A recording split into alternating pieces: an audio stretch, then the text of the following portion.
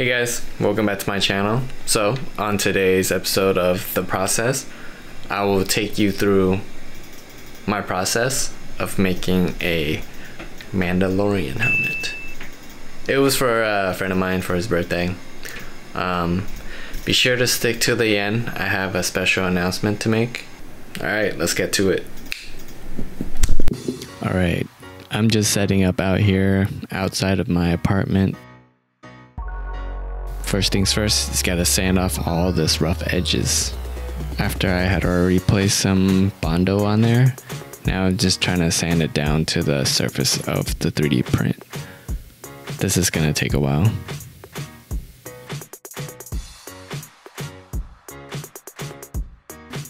As you can see, I had to switch out the sanding sponge a couple times just because the grit of the sanding sponge was not gritty enough or rough enough. So be sure to get some good sanding sponges when you're doing something like this. And oh yeah, I used the air in the can to spray off some of that dust just because, you know, it's kind of toxic, so you don't want to be breathing that stuff in there. Just be sure to do this outdoors or in a very well ventilated area. I was wearing a mask this whole time, but I could still smell the Bondo. That's how bad that stuff is. So definitely don't want to be breathing it. As you can see here, I'm reapplying some more Bondo to certain areas after I had sanded down to the 3D print. This is kind of the whole process here. You sand a little bit, you Bondo a little bit, and you sand some more. I had to switch to inside because it was getting way too hot. Now I'm just like adding some super glue to some areas that were not bonded together from the print. And you can see my face, it was not very pleasant to have that melting plastic vapor come up in your eyes. Now I'm getting started on the smaller pieces of the helmet. This is just the ear piece and the back panel piece. Just sanding them down and then cleaning them off with a tack cloth just to get rid of some of that fine dust before I start putting on some fiberglass. Yeah, this stuff is also super toxic. Also, keep in mind, if you're ever gonna do something like this, less is more. You don't want to use like a whole bunch and then end up with a whole bunch left over. That's a waste of material, and it's not really good to breathe that stuff in either. I was also wearing a N95 mask for this whole process, but again, I could still smell it. It was pretty bad. And as you can see, the foam brush wasn't working very well. I was just trying to be cheap and save money. Should have just bought a regular bristle brush, but you know, what are you gonna do? Don't want to go back to Home Depot and return it just to get another brush. Just work with what you have and hope for the best. So the reason why I'm using fiberglass instead of just Bondoing everything, one, it takes too much time to Bondo and it's like almost impossible to sand. Two, the fiberglass tends to fill in the gaps a lot better and it supposedly evens out on its own. So now I'm doing that whole thing that I did to the earpieces and all the small pieces to the helmet.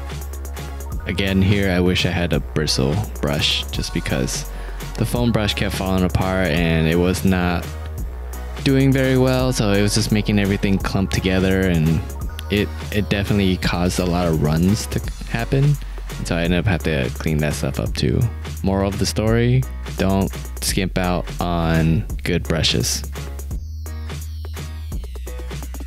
After letting it dry overnight, I just put on a thin layer of primer just so that I can see what other defects I need to fix or bumps I need to sand down. And let me tell you, there were a lot. Oh, how do you guys like my ghetto ass spray stand? I just found this card outside and just put it together. And so now I end up using wood filler to kind of fill in some of that gap that was left behind due to the fiberglass not completely filling in. This stuff works a lot better than Bondo, but for some reason it doesn't like to stick to plastic. or at least to 3D printed stuff. But I do like using wood filler better than Bondo just because it's a lot easier to handle and it's not completely toxic.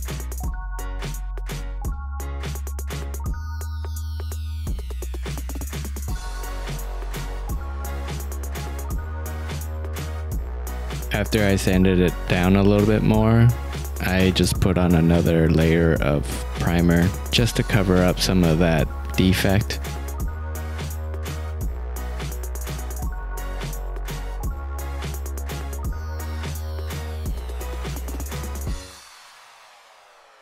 Now that the first, or I guess second layer of primer had dried off, I started spraying it with a different primer this time. This is a automotive grade filler primer. The brand is Duplicolor and I got it at my local auto parts store.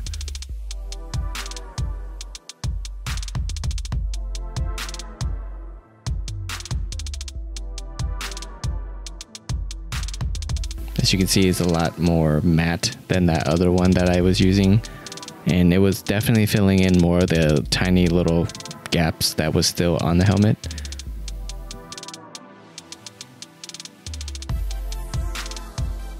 After I let it sit for like 10 minutes, I added another coat just for extra thickness for this next step. You guessed it, more sanding. Except now I'm using a much finer grit sandpaper. I think this was like 400 grit or something. I don't want to sand down past the primer. I just wanted to clean it up a little bit just because there might be some areas that might be sticking out a little bit proud. So I'm just getting those areas and then I'm gonna add on the final coat of metallic paint.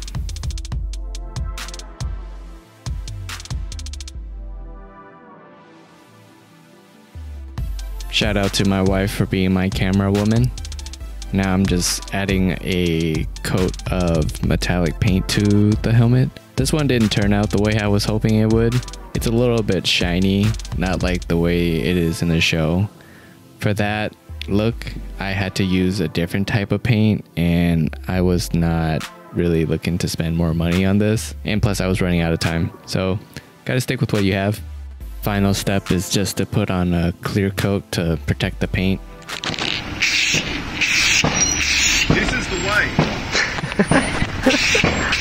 Now I'm working on the visor for the helmet, and instead of actually getting an actual visor type plastic, I bought a piece of smoked acrylic just to see if it would work.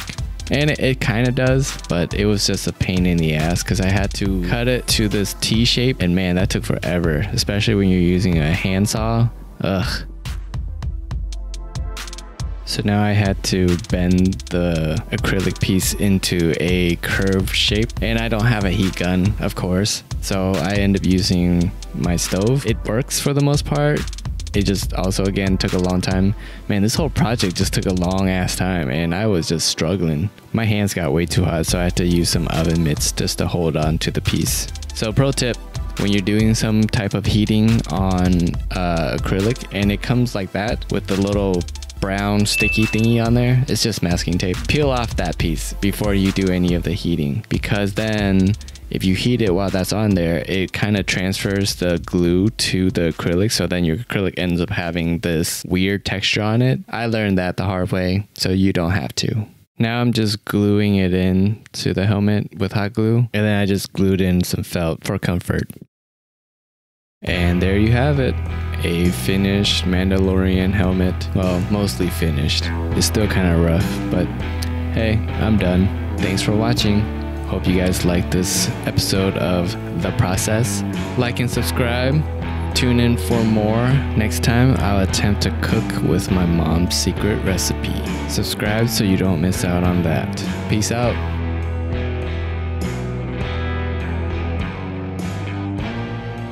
This is the way.